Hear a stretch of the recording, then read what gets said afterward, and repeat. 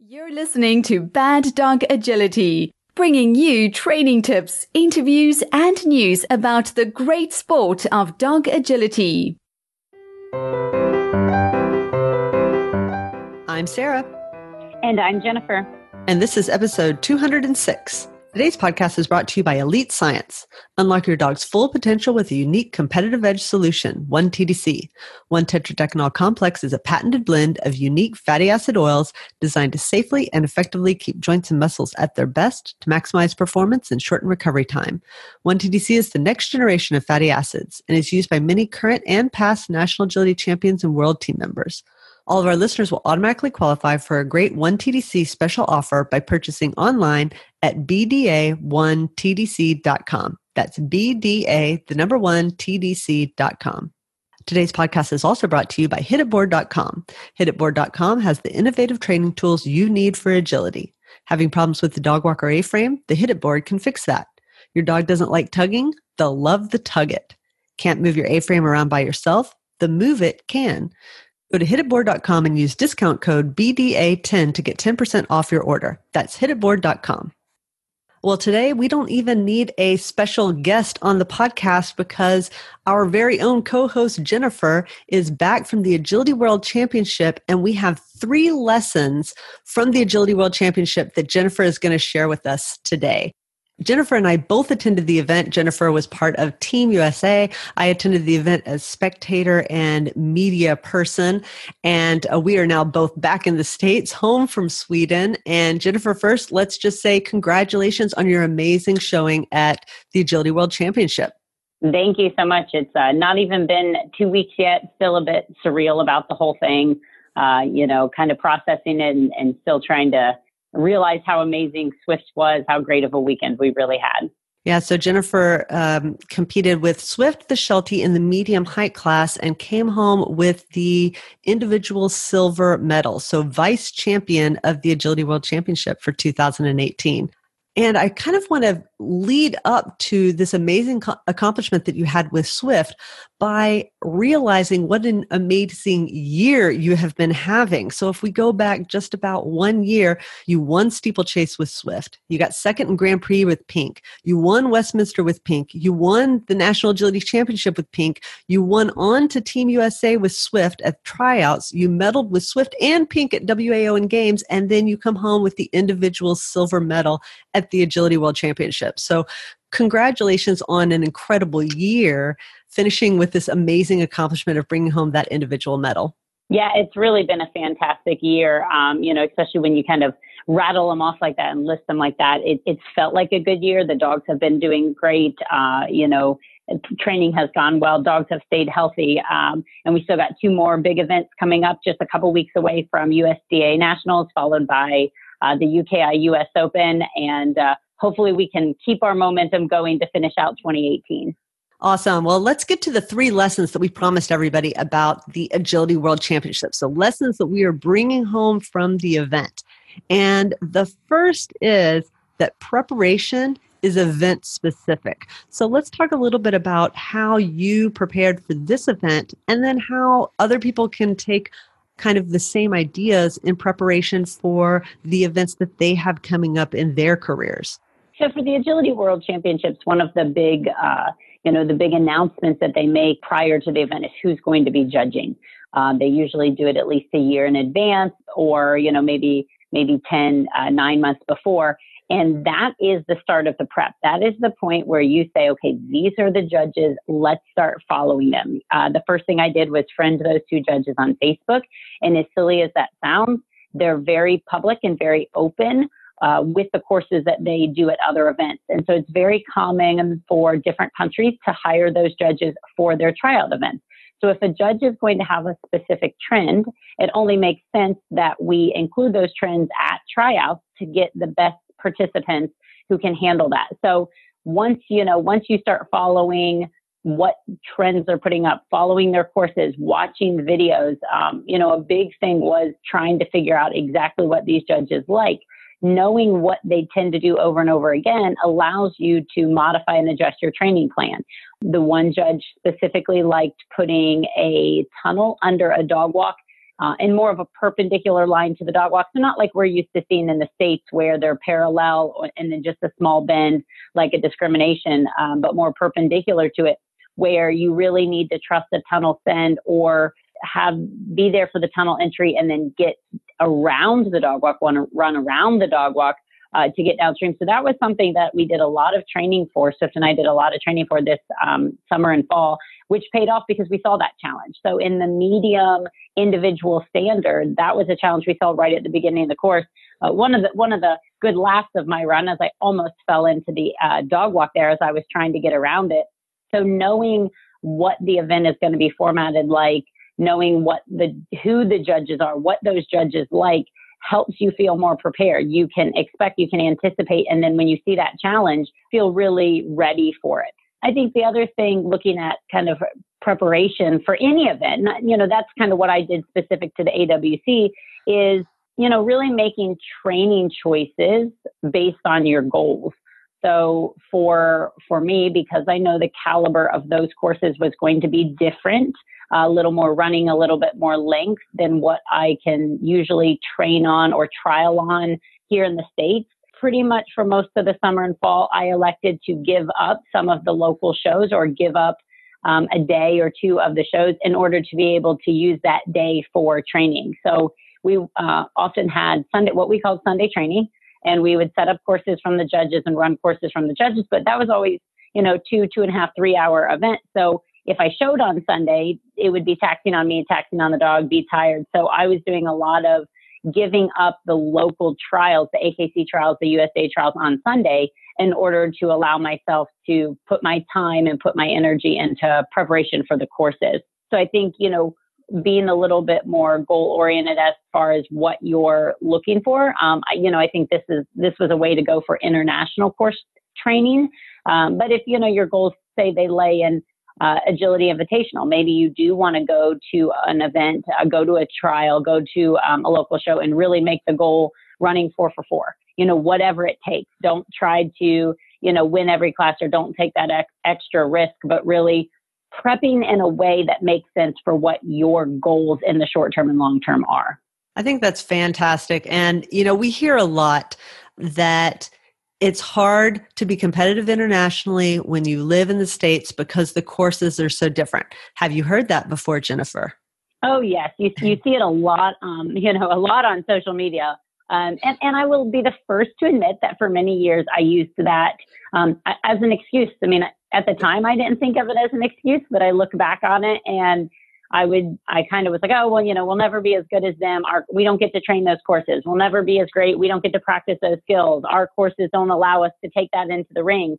And at the time, I felt like I was just stating the truth. The reality of it is it was a nice excuse for why I wasn't on the team, why I wasn't doing better, why I wasn't out there winning. But, I think one of the big things to realize is other countries are having the same issue. You go to Canada, you go to Great Britain, even we've heard from Sweden that their regular courses that they're running on the weekend aren't the same as what the Agility World Championships has. So this is not a trend that is unique to the States.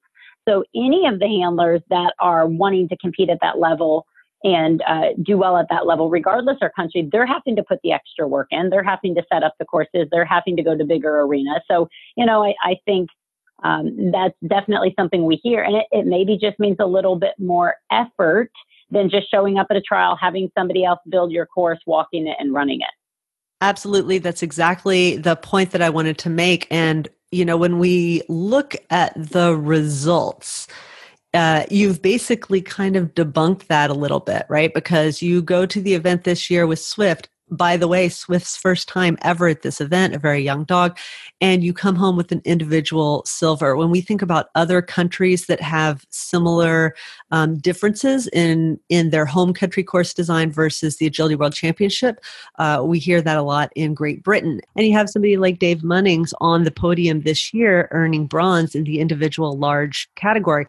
Coming out of Canada, you have Jessica Patterson putting down a phenomenal second place run in the jumpers large dog with her very, very young dog, Lux. So I think that this argument that we cannot do well is absolutely debunked. do we have different obstacles than other countries? Yes, we do. But we also may have some advantages that they don't have.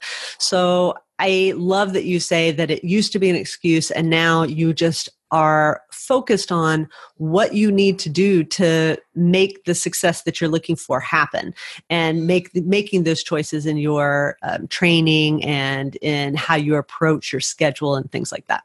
All right, so moving on from preparation, let's talk about execution and mental management. So the key takeaway that we have here from the Agility World Championship is that mental management starts well before the big event.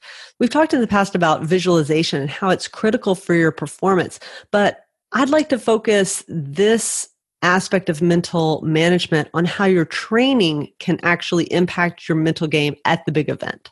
Yeah, I think this is something that, I've only really thought about more consciously relatively recently. Using Swift as an example in a situation from the Agility World Championships, his start line is not ideal. His start line makes me nervous. I have to manage it. I have to keep my eyes on him. And I always just kind of think, okay, I need to do a better job working that, training that, keeping an eye on it. But really what it led into quite a bit of trouble on the course for anybody who did the AWC experience. And I did my analysis on my very first run, because it was my first time, my first run at his first AWC. I wasn't really sure how he was going to react to the crowd and the environment. So I was very nervous about my start line. He was fine on his start line. He did not release before I told him. He allowed me to lead out. We did not have trouble with the 15-second rule, but we did end up faulting at obstacle 4 because of the start line. I was so nervous to take my eyes off of him that I did not look up to see spatially where I was. So I released him. Now he's coming at me full speed. The run has started. And when I turned to glance up to see where I wasn't quite where I needed to be. And this is not typical of what I do at home. Typically at home, I would look up, I would be getting spatially aware, and then I would look back and release them. So here's a situation where my lack of start line stay, and it could be any trained skill, really affected my mental game. I was nervous about it. I was worried about it. I didn't get where I needed to be. My visualization and my spatial awareness was affected and led to a fault. The reverse then happened in our final round, our medium individual standard. There was a very tricky element off of the dog walk, and the dog walk is an obstacle that I'm extremely confident in. I have a 2-on-12. I have a solid 2-on-12. It's not one that he pushes me at in trials. It's not one that I've allowed for a lot of quick and early releases. So as Nancy came up to me and said, do you think you're going to be able to do this? Are you worried about this? Be careful for the dogs that aren't going to hold their 2-on, 2-off. I said, oh yeah, that's fine. We got this. That'll be a piece of cake. And it actually was one section of the course where in the walkthrough, didn't really walk a whole bunch. I had my plan. I was happy with my plan. I was able to move on. And then in execution, it went great. So I think it was a real testament to the idea that your trained skills, your performance, your training really can affect your mental game, and that the two are very correlated. So when you have a weakness on something, you can carry that into the walkthrough. You may be nervous about that part. You may spend too much time of your 8 minutes obsessing over that obstacle or that area that isn't as strong as it should be. And it's really nice. It's really helpful for your mental game and for your confidence and for your strategy to be able to just go out there and say, yep, I can do that. I have an independent teeter. I have great weave pull entries. I have good backsides, and make decisions based on what the course really needs, not based on your strengths and weaknesses. So the dog training aspect and the mental management, which I think sometimes are looked at as two different parts, but the better the dog training, the more confidence you have, that can give you a huge boost for your mental game. Yeah, I absolutely agree. And I think that most people who struggle with nerves, they can probably pinpoint some things that are contributing to those nerves. They're not sure that their dog's going to hold the contact or hold the start, and that kind of spins them off into this, bundle of nerves. And so I think this is a really great point for those people, because a lot of times you don't really know where to start on how to reduce your nerves. And to say, okay, well, where are you weak from an agility standpoint? and go work on those weak areas so that they're no longer a weakness, that's a much more tangible approach to nerves for a lot of people. There was one other thing that you had mentioned to me that I thought was a really great point that I hadn't really thought of. And that was that you learned about mental management techniques very early in your agility career. And I think that it's a really good point that you made to me when we were just talking, that most people try to address mental management once they have a problem and they're totally stressed out and they can't make it through a course and they're feeling sick to their stomach. And it's so much harder to add that mental aspect in when you're already a bundle of nerves than it is to have some notions of strategies for dealing with nerves at the very beginning of your agility career. Yeah, absolutely. It kind of goes to the phrase, old habits die hard. And I think for me, I learned the mental management as I was learning the sport. So they both kind of came side by side and grew together. What I see happen with a lot of people, they start agility as a hobby. They start for fun, then they do a local show, then they do a regional. And, they're 3 or 4 years into the sport and they decide, okay, I want to go to nationals. I want to go to a big event. And so therefore, now I'm going to start working on my mental game because I'm going to a bigger event. The thing you got to remember is you already potentially have 2, 3, 4 years of bad habits on your mental game that now you have to go back and you have to try to relearn. You have to try to rework. So I think, and it's hard to tell a beginner this when they think, okay, well, I'm just coming in as a hobbyist. But I think, one thing for newbies out there that would be listening or instructors out there is try to integrate a little bit of that mental management into the very beginning of the sport, the lower levels of the sport. In a beginner's class, in the first time they do a little 6-obstacle course at graduation, have them, close their eyes and tell you what the course is or walk you through their plan or visualize long before they're even trialing so that they're starting to get some of those techniques and they can learn the mental part as they go rather than trying to break those old habits. And then exactly as you said, we're not waiting until we're already nervous to practice and implement those. And I think that's kind of a separate thing I see a lot is local shows. I'm not nervous, no big deal. So there's no need to practice mental management. So we're going weekend after weekend after weekend without the need to practice it. And just like anything else, if you're not practicing it, you lose the skills. The skills get rusty. They don't get as strong. So say you go to 3 big events a year. Well, if the only time you're practicing those mental management skills are those 3 times a year, it's no different than if you only trained weave pole 3 times a year.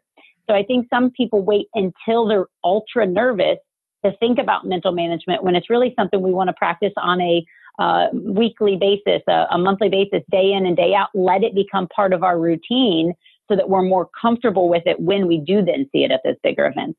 Fabulous advice.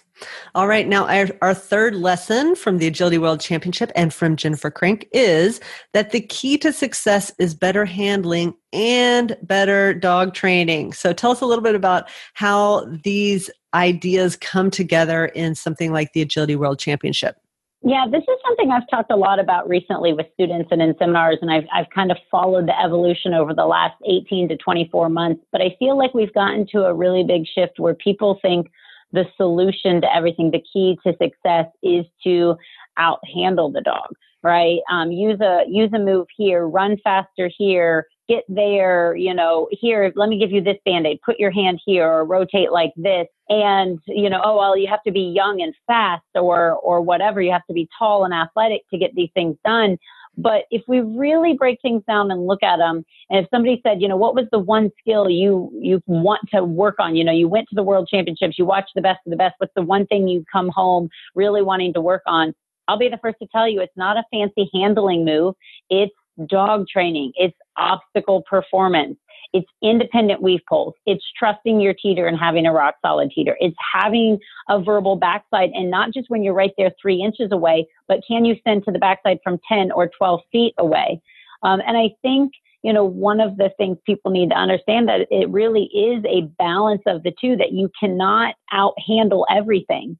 Yeah, if you are flat out faster than your dog, you may be able to get away with a lot by just outhandling your dog. But if you have a dog with speed, if you have a dog who is faster than you are going to need the dog training to complement and go with the handling. There's only so much that your speed and your location can get you there for. And even if you watch some of these handlers who you can say, well, they're always up there at the weave poles. They are there. You know, your theory doesn't make sense because Tobias is always at the weave pole entry or Jessica is always there for a backside. Look a few obstacles before that. Look 3 or 4 obstacles earlier and ask yourself, how did they get there? They didn't get there on sheer speed. I can tell you that Lux is faster than Jessica, just on their ground speed. But how she got up there is she had some incredibly trained skill leading up to that. So she had a, beautiful running threadle at a distance. She was able to do it with speed. She was able to do it farther away. And that's what got her up there for the weave poles. So I think, the big thing that I would say as far as big takeaways is I didn't see any new or fancy handling. I always like to sit in the stands, even though I'm a competitor, and watch and see what's on the cutting edge. What are other parts of the world doing? What are they doing that we're missing? And I don't think the solution wasn't handling, maybe 3-4 years ago, but now everybody's caught up and we're back to switching back to better dog training. I'd say for me specifically, it's weave poles. I got to get some of that independence that you see these other handlers have with their weave pole independence because, if I have to be up there for the weave entry, you can't make it downstream. Or if you have to shape, and you have something technical before it, you may not be able to get up there to do it. So I think really starting to shift some importance back on dog training and how the two of them really go hand in hand. Yeah, I 100% agree. It is just not, there is not a handler out there that can just use handling to get through some of the courses that we saw at this past event without having some extremely well-trained skills.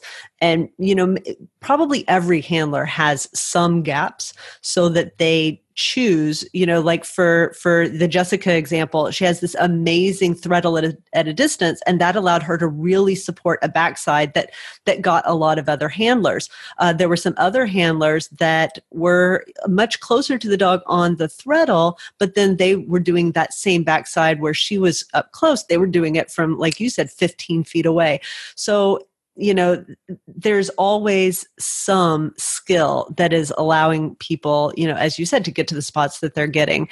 So I think that that's something that we're all seeing. I've seen it on Facebook already, people making the same point. Like it is about the independence. And those are the skills that we're going to start working on starting right now for next year. Absolutely. I got to get those weave poles trained. That's right. And I do not at all think that this is specific to the Agility World Championship. So it may be at an extreme there, but I think in every organization, every major event that people may have a desire to do that may be coming up, a nationals, Westminster, these big events that people are preparing for all year long, kind of the highlights of their career. There are going to be spots where you need independence in key spots to be able to get through the entire course. And like tying it right back into that mental management to also put you at ease so that you know that you can handle anything that comes up at a particular event, that you've prepared for that event and the skill set required for that event. Absolutely. All right. Well, once again, congratulations on your amazing performance. And we look forward to seeing how the rest of 2018 goes for you. Thank you so much. We'll keep you posted. And that's it for this week's podcast. We'd like to thank our sponsors, Elite Science, hititboard.com, and NTI Global. Fall in love with our agility products. Visit shop.ntiglobal.com for the widest selection of dog agility tunnels for both competition and backyard training. Known for free shipping, more options, high-quality products, and low prices, NTI Global has got you covered. They also offer Tamer and Anchor weight bags along with a full line of accessories and agility storage solutions. Need your agility gear in a hurry? Don't forget to check the in-stock selection. Visit shop.ntiglobal.com and use promo code PRODUCTS18 for 5% savings off today. Promo code good through 10/31/2018. Happy training.